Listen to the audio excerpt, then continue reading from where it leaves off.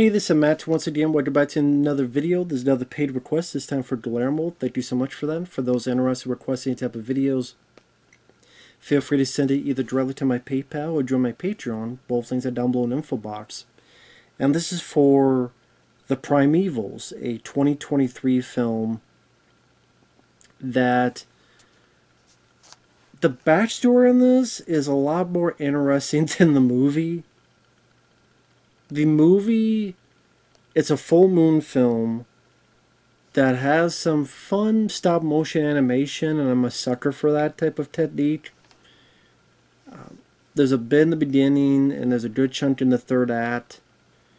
That was really the only thing worthwhile in seeing in this film. But like I said, the backstory I found much more intriguing. Because what happened was, there was a guy named David Allen who was a special effects guy. Sadly, he passed away in 1999. He did effects for young Sherlock Holmes that was nominated for an Oscar. He did effects for Honey, I Shrunk the Kids. Flash Gordon. Batteries Not Included. So he did a lot of effects throughout the years. And back in like the 60s, he had this idea to do this type of film that couldn't get a whole lot of funding. At one point, maybe Hammer Horror Film, Hammer, that company was going to do it, and it didn't work out. Then there was another project, something involving pterodactyls, but that didn't work out. So then in the late 70s to early 80s, Charles Band came into the picture and said, hey, yeah, let's do this film. There's even a magazine from Cinefantastique, 1978. On the cover, pre-production, The Primevals. This film. But it never escaped pre-production, whether because they ran out of funding or what the whole deal was. I mean, we got into the 80s, Empire Pictures was a thing, then that kind of went belly up, and then you have Full Moon, which we're not going to have the biggest budget. Until ultimately, I think around 1994, the live action stuff was shot in 1994. Now, I don't know if none of the stop motion animation was done at the time, or some. If so, I don't know which parts were done and which were not. And the idea, that was 1994. If he filmed that, I guess throughout the next couple years, like would he work on the stop motion, like by himself? I didn't know how much of it was done. I don't know. But yeah, was that a finished film? 1999, the guy passes away. And I guess many years later, I don't know who had the idea. If it was Charles Band or someone else said, hey, let's try to finish this film for David. Granted, it's been, I don't know, 20-some years since he died, but at least by the time this, but okay, sure, why not? So I think there was like a Indiegogo or something like that. Kickstarter or Indiegogo, and they raised some money. They got some of David's friends, colleagues who know effects to work on it.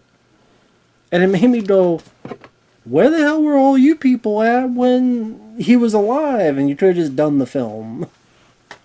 But, I mean, maybe don't do 3 other Puppet Master movies and you could have put the money into finishing. But, I mean, it did finally get released. Cool looking poster. The plot of the film is we're in the Himalayas and there's this Yeti that honestly looks like from Rudolph the Red-Nosed Reindeer type of thing, if it was less white and more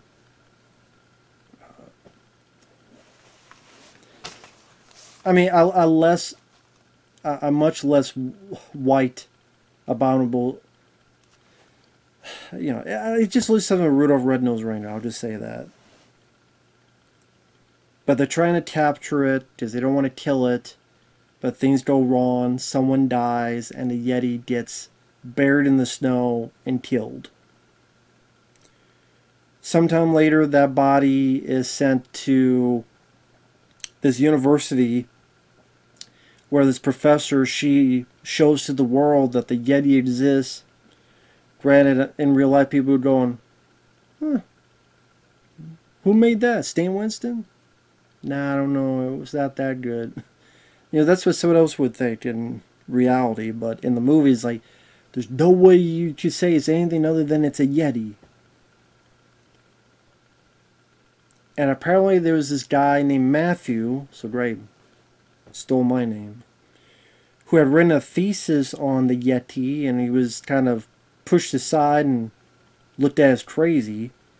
But he's been invited back to go, hey, I'm the professor. I know we said you were wrong.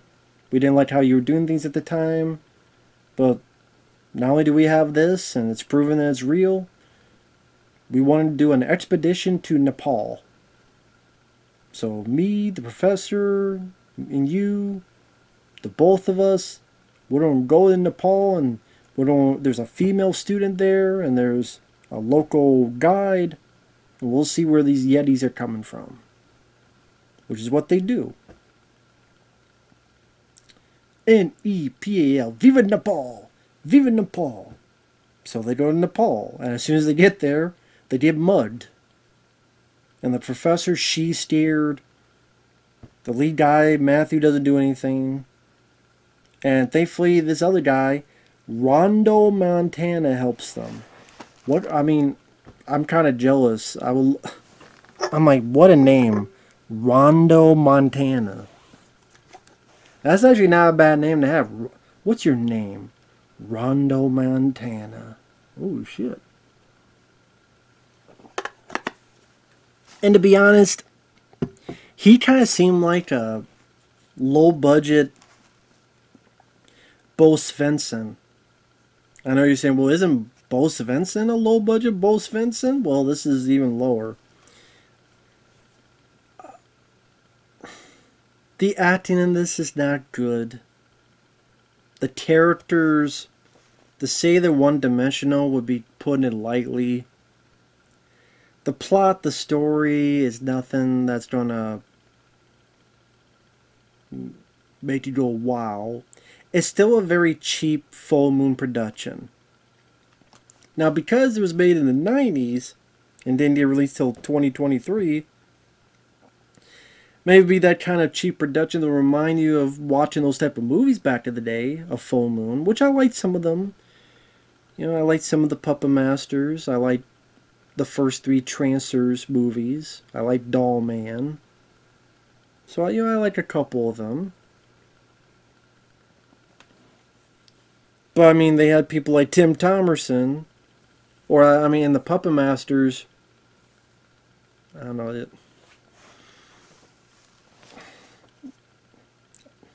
they just seem a bit more fun than this. At least the first couple of them. Like 2, 3, 4, and 5, I remember not minding a Puppet Master. But anyway, here, like I said, the acting, it's not really that good of a film, and you kind of sitting there sadly going, man, I feel bad for this David Allen guy because it wasn't worth it at the end of the day.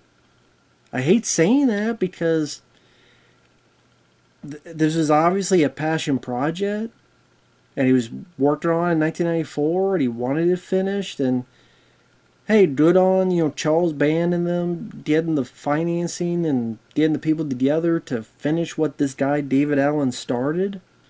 So I commend the commitment, I commend the thought, I commend the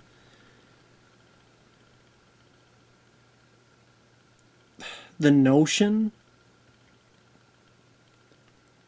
But, you know, I'm sitting there going, it really wasn't worth it because this film came out in 2023. Do you hear people talking about the Primevals? I'm sure most people are going, what the hell are you talking about? I never even heard of the film in the first place. Exactly. So, like David Allen, think about I know this is going to sound mean and cynical, but just bear with me. David Allen had this idea since the 60s, 70s, 80s, filming in the 90s. The guy dies, not even having his dream project finished. And then you look at the footage and you're like, this is like any generic 90s like sci-fi channel flick, or like in terms of the acting, the production quality, or like in those, some of those much lesser 90s full moon films. And that's the thing, is that the stop motion stuff, you see a bit at the beginning with the Yeti, but you don't see really any other stop motion till like an hour into the film. You see like another bit with another Yeti who just pretty much just walks away. But even if you're going into this for that stuff, other than the beginning, you don't see till like an hour into the movie. And you don't really have a story for the characters. Like I said, the acting is bad.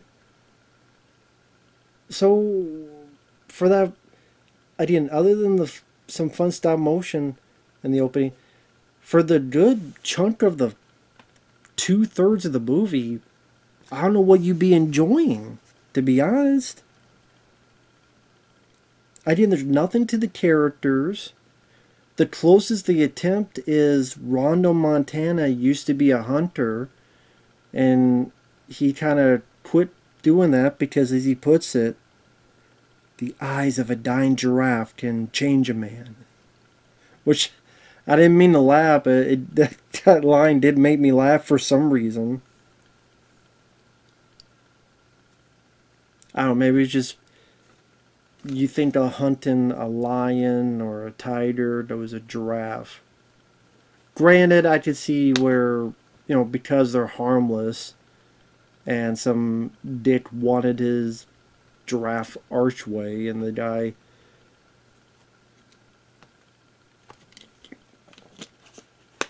So maybe like the notion I can understand being serious. Maybe it's just the way the line was delivered, I don't know. But, okay, there's a little bit with him, and then the local guide, his brother's the one who died at the beginning of the film, and so he has a bit of something, a chip on his shoulders.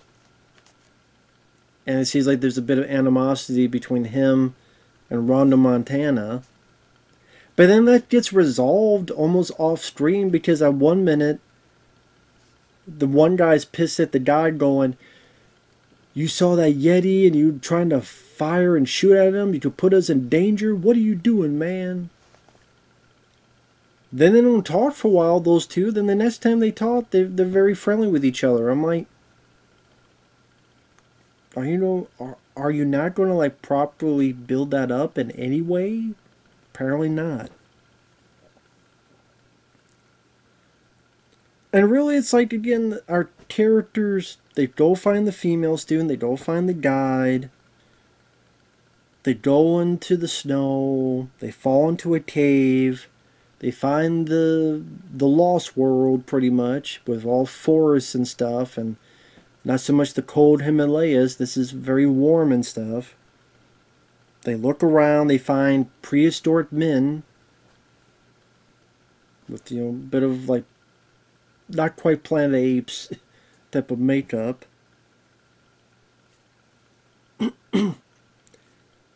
Then they talk some more. They see a cave. They go into it. They see like a UFO. They go in. They see an alien, which is done practically. Granted, moving a bit stiffly, kind of like the Hall of Presidents. Like, it just moves very stiffly, and so it wasn't the most believable. Soon after, they get captured. And then you have these lizard guards, which, some fun stop motion. And then they're put in this arena, and different people are put against a Yeti who's being controlled by these lizards. They shoot this thing at the Yeti's head, this laser thing, which makes the Yeti go crazy and try to attack whoever's in this arena. And you see a bunch of these lizard people in the stadium. I'm like, okay, well, this is cool. I like what's going on here. I like the stop motion animation of these creatures, especially the lizard folks. I think it looks really cool. Some may say it looks a bit too crisp, but I don't know. That's true, but I like the artistry. I like the technique. This is kind of the bread and butter of what people are wanting to see in this film, and we're finally seeing it.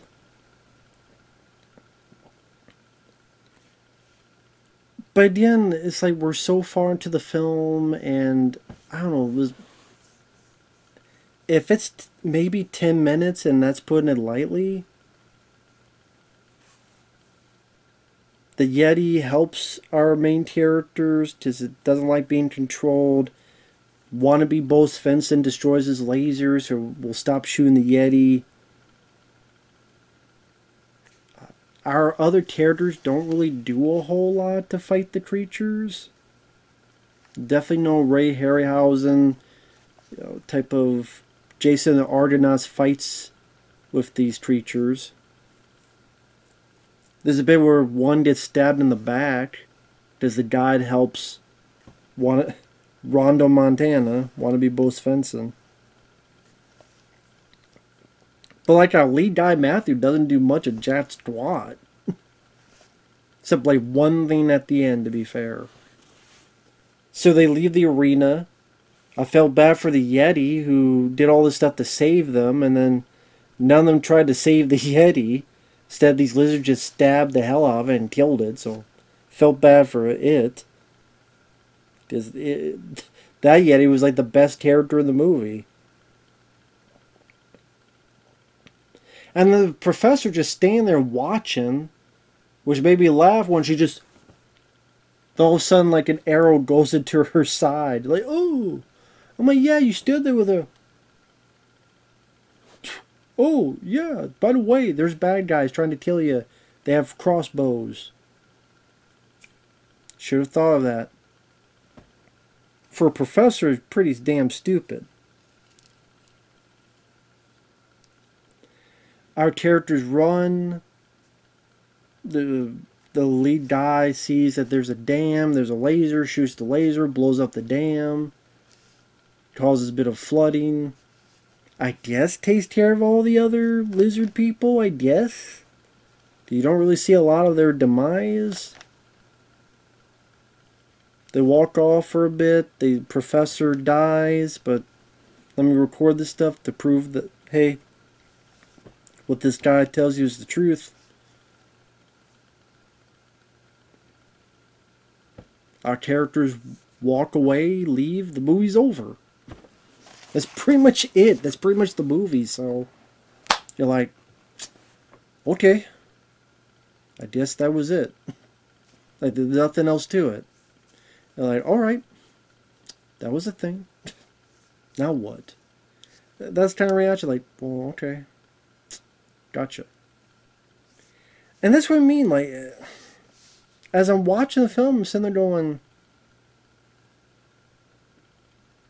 okay, that's it, I guess.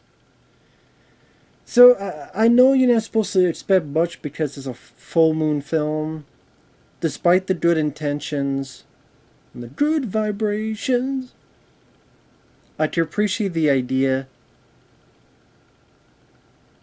I mean, there's some fun stop motion. You could probably see most of them in the trailer. Like I said, the story, the script, the other types of production value, the acting, pretty bottom level full moon stuff. I mean, if you did get past all that and you just want to see good intentions and some pretty decent stop motion effects in the third act. You know, I'm glad I saw this once as a curiosity piece, but like I said, I just would have preferred a documentary on David Allen's goal and just show have the stop motion as just separate scenes, not as a full film. Because I'm sorry, Mr. David Allen, if somehow you're watching this, didn't seem like it was worth it. I'm not trying to be mean or rude, just didn't seem like it was worth it at the end of the day. I mean, I get it, dreams to be fulfilled may not have the biggest budget, but honestly, I kind of wish he just had put his time in other stuff and not have wasted so much of his life on this. I know this sounds rude, but I'm not meaning to be. It's just like, man. But hey, sometimes it's the dream that gets you going through life, and there's all this potential you have, all these ideas you have, and sadly sometimes it just doesn't work out, and that's why it's more of a tragedy than anything. Like I said, David Allen didn't even get to finish it, although again his live action stuff really wasn't that good. So if this film had come out in 1995, 1996, you may have a couple people liking it for the stop motion and liked the technique.